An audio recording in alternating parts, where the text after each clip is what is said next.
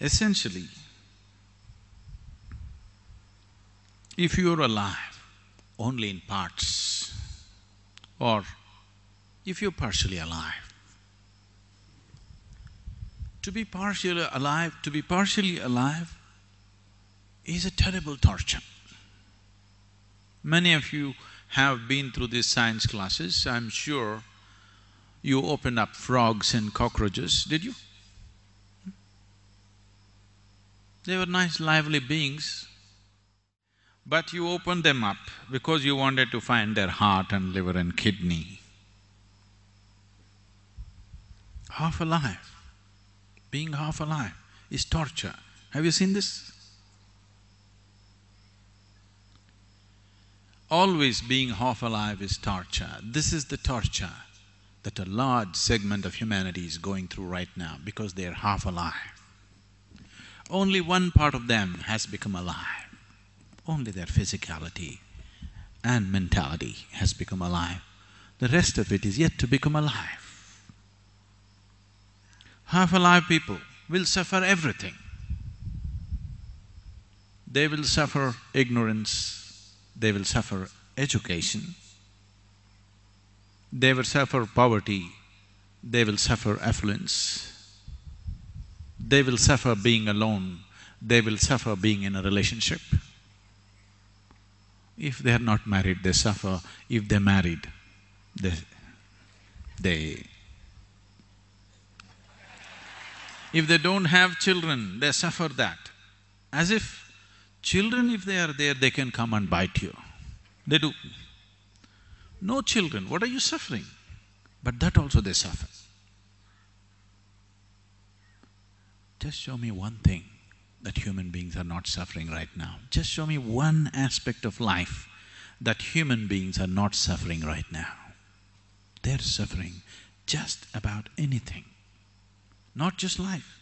They're even suffering death before it happens. He's thinking of building a pyramid for himself.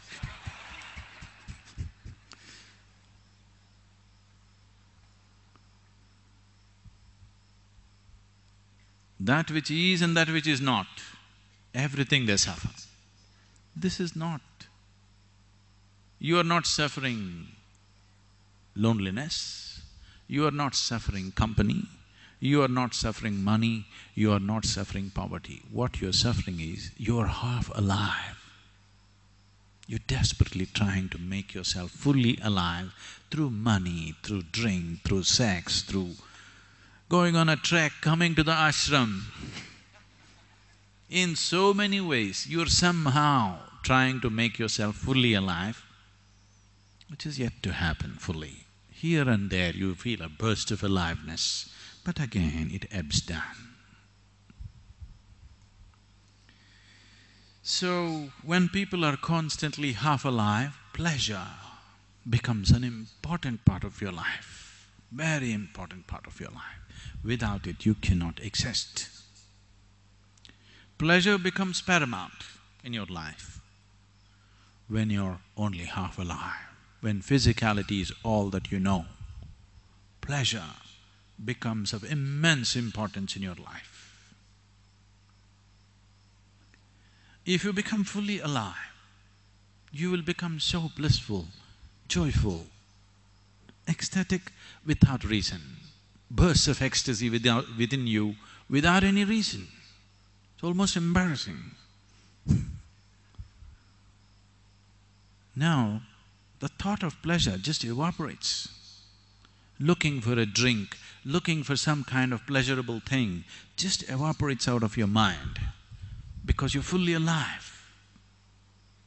When you're fully alive, pleasure disappears. When you're half dead, pleasure is an important thing. When half of you is buried in the grave, to have pleasure becomes extremely important. Graves have their own problems, you know. Some time ago I told you, there is no problem in the grave. But graves have their own problems because after I went into these pyramids and saw, just recently, you know, I went into these Egyptian pyramids and saw graves have their own heavy problems.